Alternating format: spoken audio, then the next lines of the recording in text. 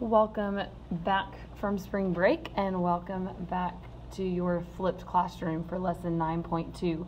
Today we're going to look at how to solve quadratic equations by graphing. Now, if you remember quadratic equations, when we graph quadratic equations, the graph is a parabola. So that's the first thing I want you to remember. Parabolas open up or parabolas open down. So when we're talking about quadratic equations, we're talking about parabolas.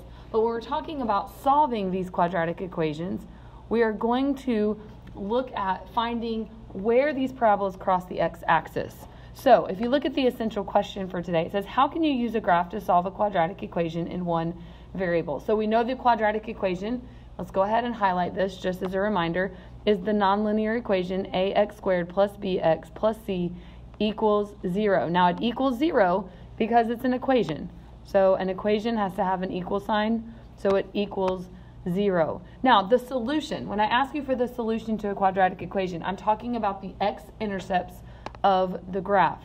Okay, again, as a quick review, x-intercepts are the points where our graph crosses the x-axis. So here are your options. You can have two real solutions. That means the graph is going to intercept the x-axis twice. You can have one real solution, which means the graph intercepts the x-axis one time. Or you can have no real solution, which means the graph is a parabola, but it does not cross the x-axis at all. So this should be a pretty quick lesson. You need to grab your phones so that you can use Desmos. But let's look at example number 1. It says solve the equation by graphing. So if to solve an equation, it means we find the x-intercepts.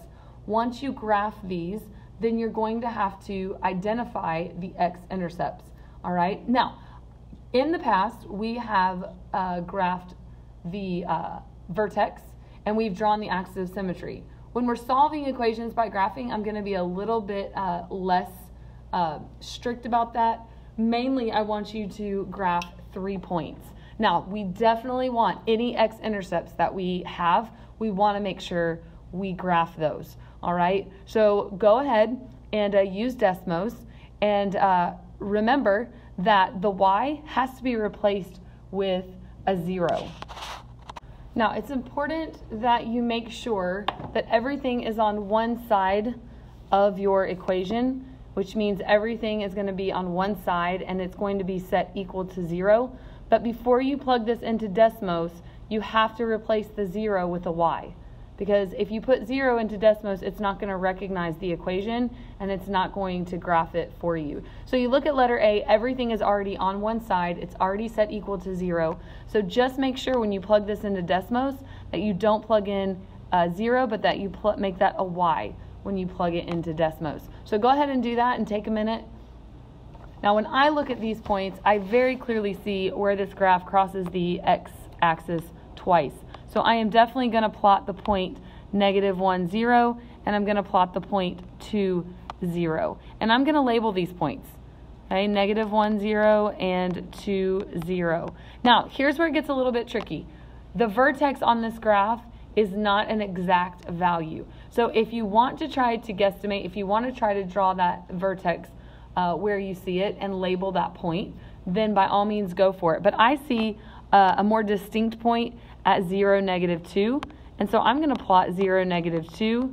And then when I draw my parabola, I'm just going to be careful to make sure that I don't make that 0, -2 my parabola.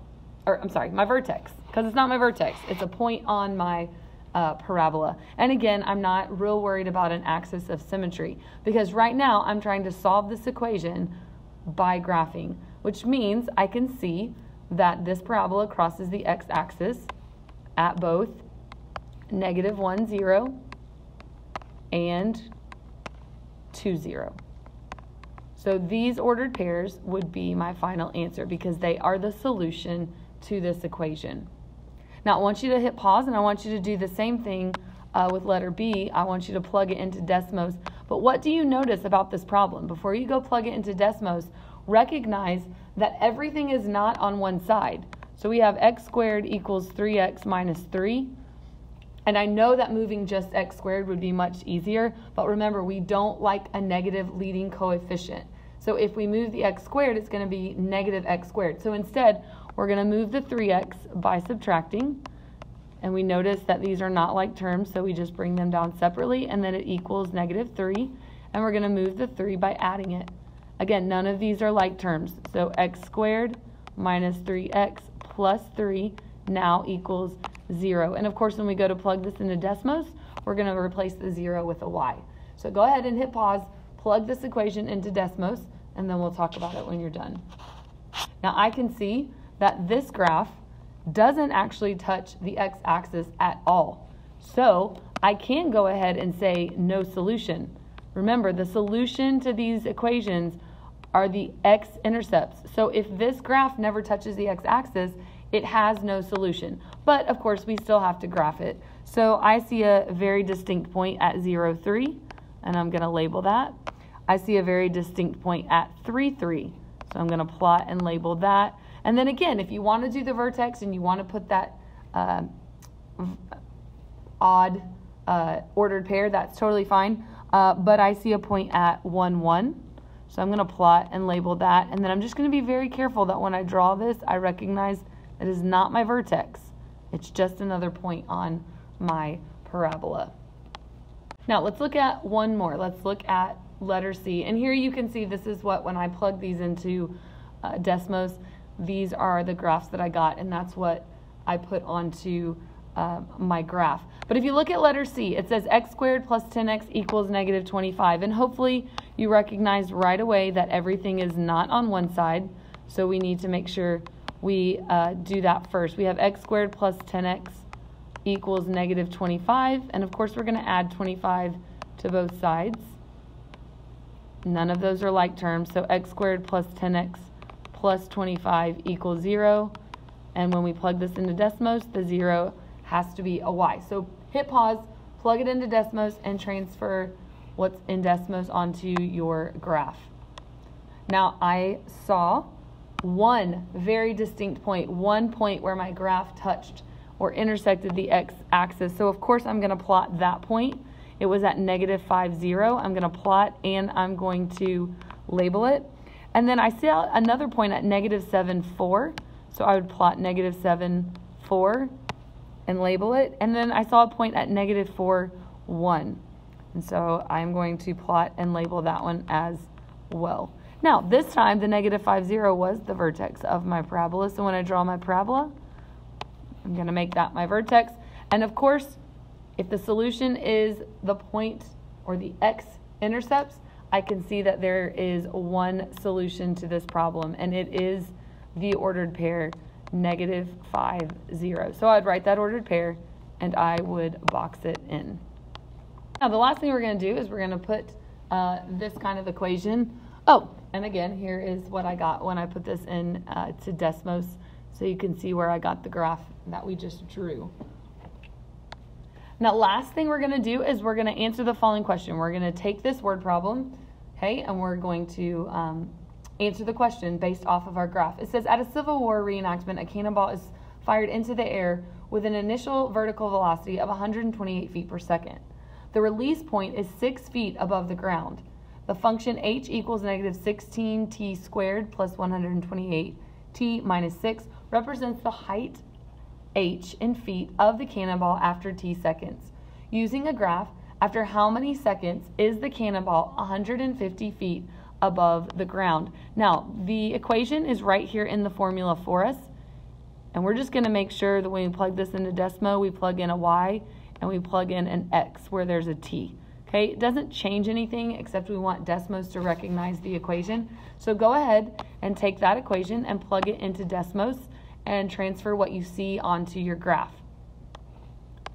Now, this vertex was very, very, very high up, like way off of our graph. All right. So what I focused on was those x-intercepts. And if you see what I got on Desmos, I got a 1.3540 and a 6.646. So when we graph that, we've just got to kind of guesstimate where that's going to be, which would be a little bit past sorry, it took me back. We're going to be a little bit past the 1 to represent the 1.3. and then we're going to be a little bit past halfway. It's 6.6, so a little past the 6. Okay, and obviously our graph is not going to be anywhere close to being as high as that one. You know me, I'm the worst at drawing these parabolas, so let's just focus on these points. Okay, it was 1.3. I'm actually going to have to rewrite this a little bit better. Okay, this was 1.354, 0, and this one was 6.646, 0. All right, so if you take your Desmos, it should be right there beside you, and you slide all the way up. If you slide all the way up until you hit 150 on the y-axis, hopefully you can see very easily that the points, hey, when you go all the way up to 150, you can tell that if you're going to be on the graph, you are actually on these or above these two intercepts. So when it says using a graph, after how many seconds is the cannonball 150 feet above the ground, again, if you go all the way up to 150 on your y-axis and you go over to the graph, both